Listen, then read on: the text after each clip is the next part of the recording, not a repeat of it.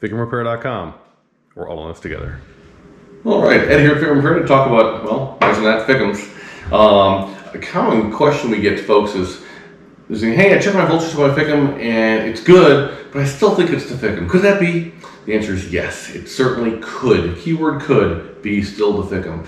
So you can have a FICM that produces proper voltage on the output side, so FICM main power, those numbers are solid, no worries, and yet the FICM is still bad and with a logic board issue. So if you put the key on engine off and you don't hear injector clatter, that could be a bad logic board.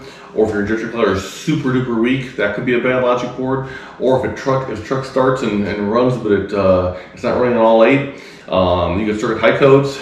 That is just a logic board a problem. Well, primarily anyway. And so, but in those scenarios, your logic, your power still would be, it would still be, you know, on the output side, still at 45 to 50 volt range, number 46 to 50 volts.